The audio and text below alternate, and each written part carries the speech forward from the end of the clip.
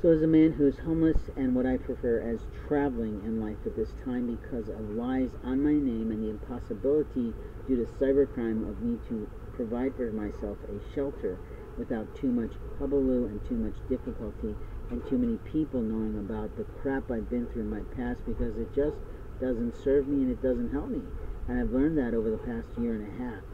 It's actually pouring rain on the life of a homeless person.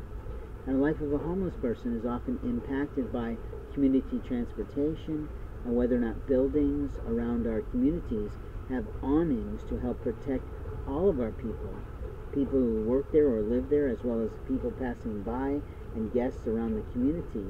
and visitors to your company from the pouring rain.